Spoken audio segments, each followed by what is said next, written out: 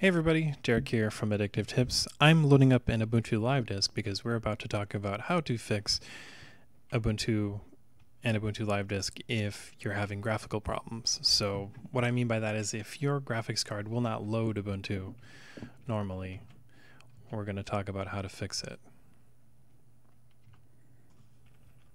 Alright, so as the disk boots up, you're going to see a really tiny screen.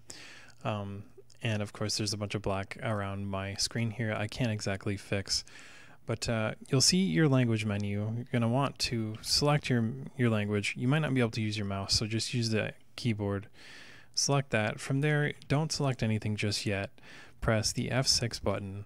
Now here you see a bunch of different options. So in my experience, selecting these options don't really work for some reason. So you need to bring up the menu, but after that, just press escape. So from here, we need to find Quiet Splash and just replace that with no mode set. Press enter, and that will load it up without any particularly defined graphics card settings. Now that will allow you to get around some of the graphic inhibitors or problems that you're dealing with on Ubuntu. So if you have a modern graphics card, maybe it's not supported by the kernel yet, maybe you have an old graphics card that's not supported by Ubuntu, this is how you can get around it, because it doesn't load the graphics cards in the kernel, it just boots it up.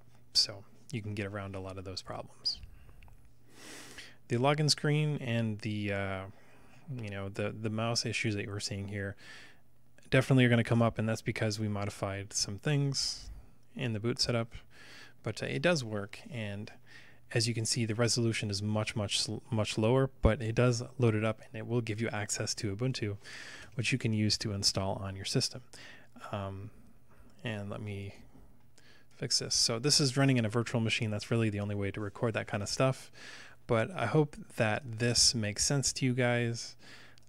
Again, if you're having problems loading up the Ubuntu Live Disk and your graphics card, it's not working, there's a blinking screen, this is how you get around it. Just use no mode set.